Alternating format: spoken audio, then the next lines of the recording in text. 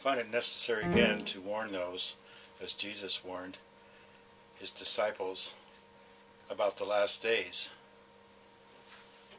as recorded in Matthew 24, that many deceivers would come in his name, the name of Jesus, and they would deceive many. And Jesus warned, go not after them. If you go after them, they set a trap, and it's like a magnet. It draws you in. And once you're in, you can't get out.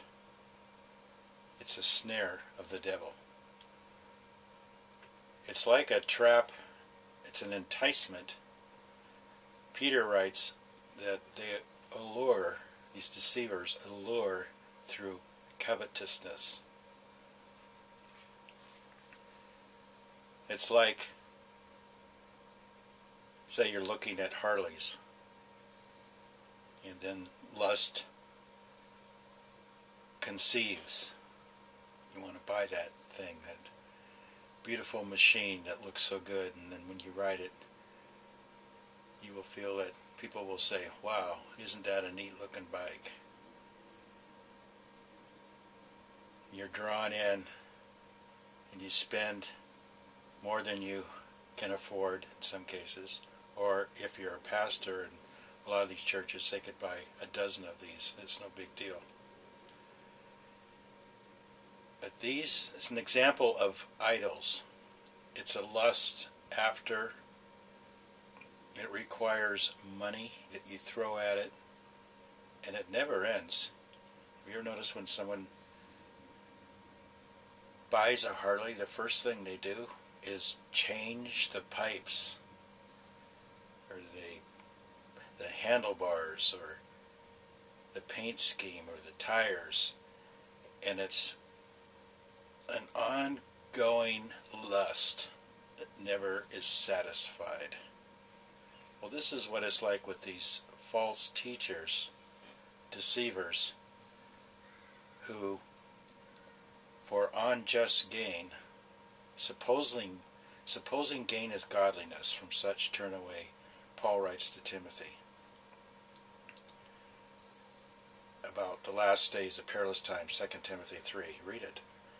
Men shall be proud boasters, blasphemers. Blasphemer is not always just someone who curses the name of the Lord, or says the name of the Lord in vain, but a blasphemer can also be a false prophet who says, thus saith the Lord has told me such and such, when it is a lie. That's blaspheming. And there is no forgiveness of sin when you're blaspheming the Holy Spirit. And when you say, thus saith the Lord, you're saying the Holy Ghost has given you that word to speak.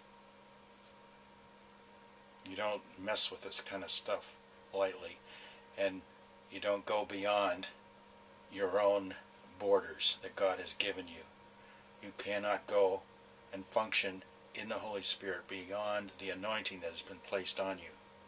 If you do, your words will be brass and your prayers will not be answered, and you'll be like the 7 sons of Sceva, upon whom the devil leaped on them, tore their clothes off, and wounded them, and they ran away naked. We see this happening, sometimes even to the point where people are killed, are slain by the Spirit of God, because they have treaded on his sanctuary and treaded on his blood, putting Christ to an open shame. These are serious things. Be warned. Beware.